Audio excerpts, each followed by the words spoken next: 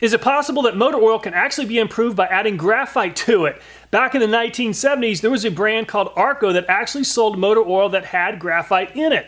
Even nowadays, you can actually go out on Amazon and buy a graphite additive for your motor oil. So the question is, does it actually work? Today we've got quite a few tests lined up to see if this product can actually improve fuel efficiency and performance. So let's get the testing underway. We'll test the Arco oil in a fuel-injected generator to see if there's any improvement to fuel efficiency. We'll test the graphite in a worn engine to see if it improves compression. We'll compare Quaker State conventional motor oil against the vintage Arco Graphite oil to see which oil is the best at resisting thermal breakdown or evaporation. We'll test both brands of oil to see which offers the best anti-wear protection. We'll see which brand flows the best when the oil is extremely cold. I had the graphite oil tested by an independent oil testing lab, and we'll go over the details of the oil at the end of this video. We'll be testing this Arco multi-grade motor oil that contains graphite. This oil is API service SF, SE, SFCC, and SECC. An oil change with Arco Graphite motor oil will help provide improved gasoline mileage and reduce piston ring and cam wear. Exceeds manufacturer's warranty requirements for engines requiring SE, SECC quality motor oil. This is a container of graphite powder I picked up at a tractor equipment dealership. This particular product was actually sold as a lubricant for seed planting equipment. It claims to reduce wear on seed meter components. Let's take a look at this graphite and see what it looks like.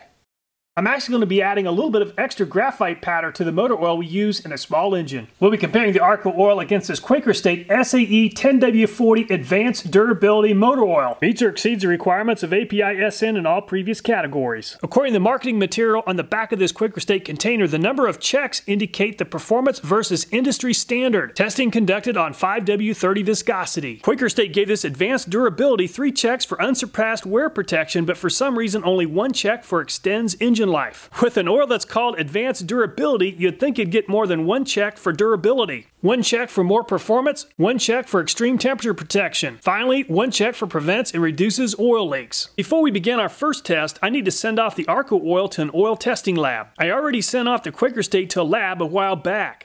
Wow, that's some dark motor oil. The oil testing lab will provide us with a lot of great information on the oil's anti-wear additive package, detergent and dispersant content, as well as the oil's total base number. While graphite is known for being extremely tolerant of the heat, what about the base oil? Quaker State only gives its oil 1 check mark for extreme temperature protection, but is it any better than the oil that's 40 years old? We'll see how tolerant these oils are of the heat in our first test. We'll measure out 200 grams of oil into each of the oil containers, then crank up the heat to around 400 degrees Fahrenheit for 2 hours. I'll rotate the oil containers every 10 minutes just in case one burner is hotter than the other. I'll also monitor the temperature of both oils throughout the test to make sure that they are very close to the same temperature at all times. Both oils will experience an equal amount of time on each burner. Both oils seem to be putting off a lot more vapor than usual, especially the Arco brand. While the graphite in the Arco brand might be able to withstand high heat, the base oil appears to be really struggling. High quality oils resist evaporation and thermal breakdown. At the end of this test, we'll find out how much evaporation has occurred with each brand. Then we'll be using the cooked oil for additional testing to see which oil is the best. It's been right at 2 hours, so I'm going to go ahead and take the oil off the burners. When we come back, we'll weigh each brand of oil to see how much evaporative loss occurred. The Quaker State oil started off at 430.16 grams.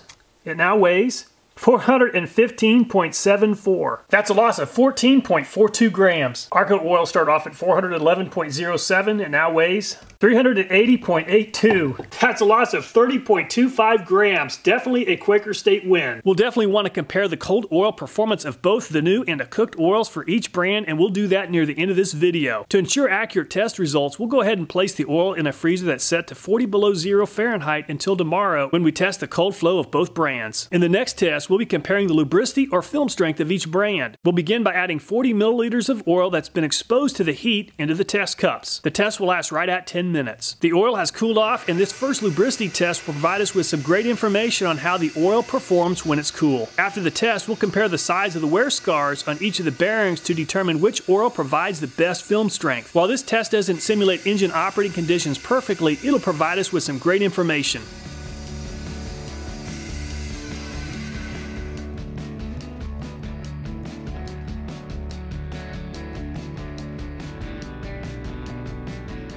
This is the Arco oil. Check that out. It looks like there's a layer of sludge at the bottom of this container. I've never seen anything like it. This stuff is a mess.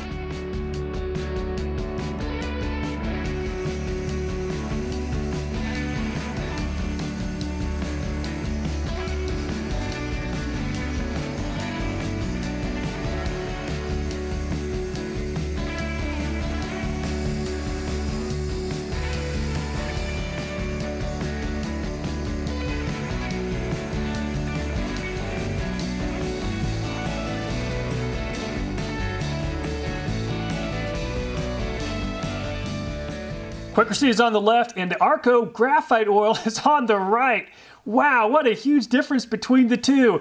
I really did not anticipate seeing this. I thought both oils would produce about the same size wear scar. The anti-wear additive package in this Arco Graphite oil is very interesting. I'm also very curious to see those lab results when they finally come back to see if it also has a higher level of zinc. In the next test, we'll be using a fuel-injected generator to test the fuel efficiency of both the Quaker State and the Arco motor oils. I'm going to go ahead and change the oil. I'm going to put the Quaker State in first, and then we'll put in the Arco.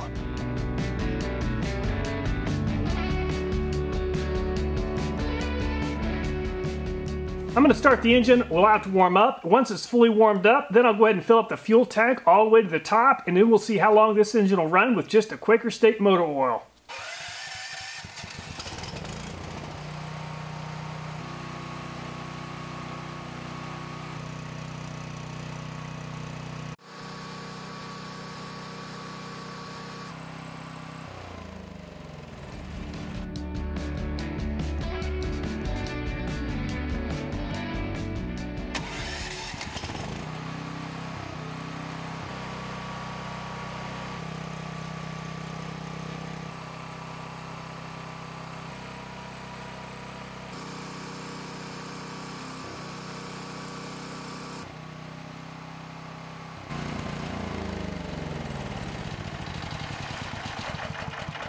"44 minutes and 30 seconds with Quaker State. We're going to add the Arco Graphite oil next and see if we can get a better run time." When's the last time you had to use a spout like this?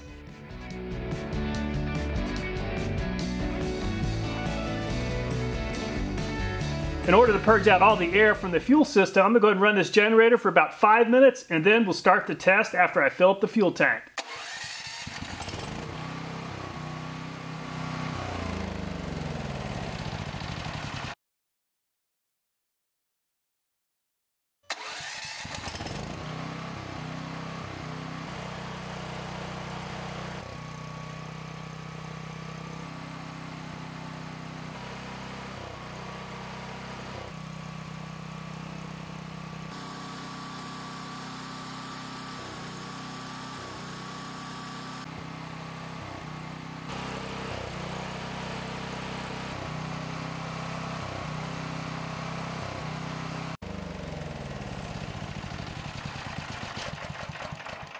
"44 minutes and 30 seconds was the time to beat, and unfortunately with the Arco oil it only ran 44 minutes and about 10 seconds, so about 20 seconds short with the Arco oil.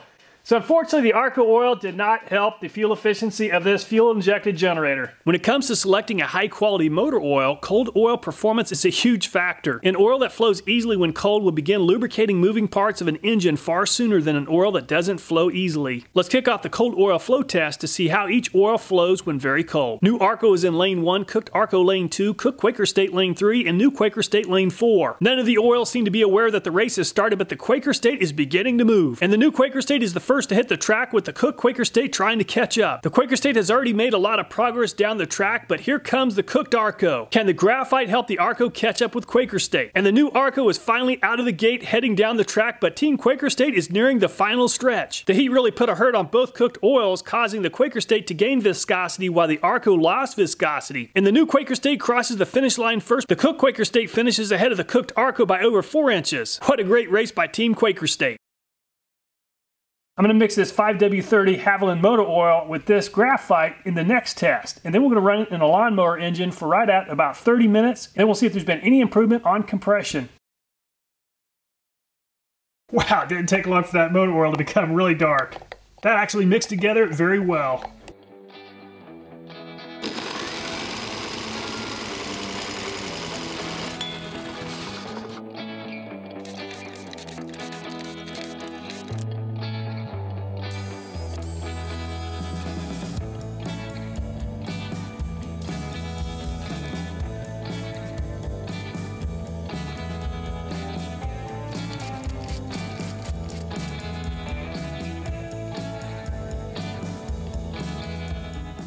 The oil level is full.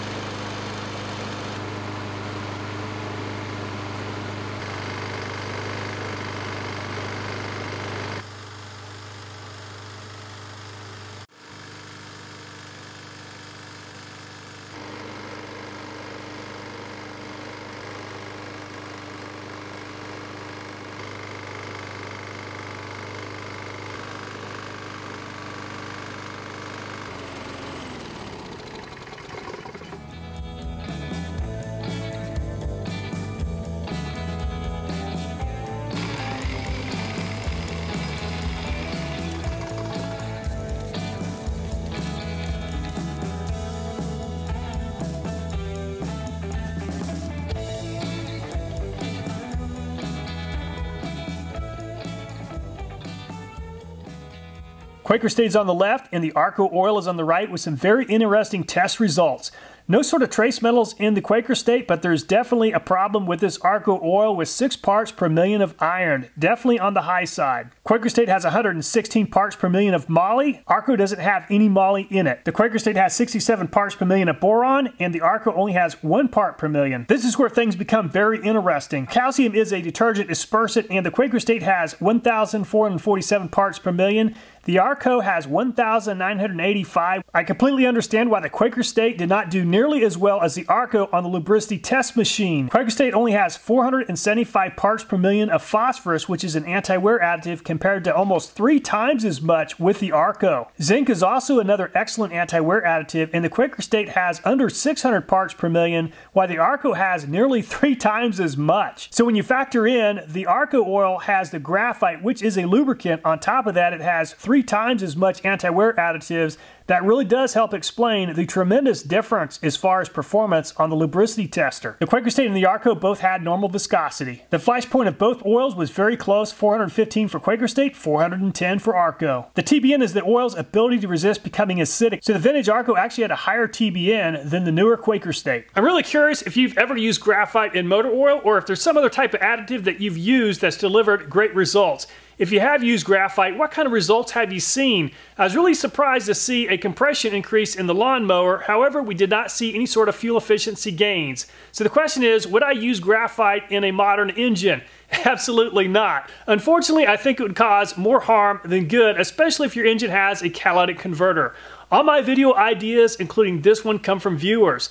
I hope you'll take time to leave a comment giving me some future video ideas. Thanks so much for watching the video. Please take care, and I look forward to next time.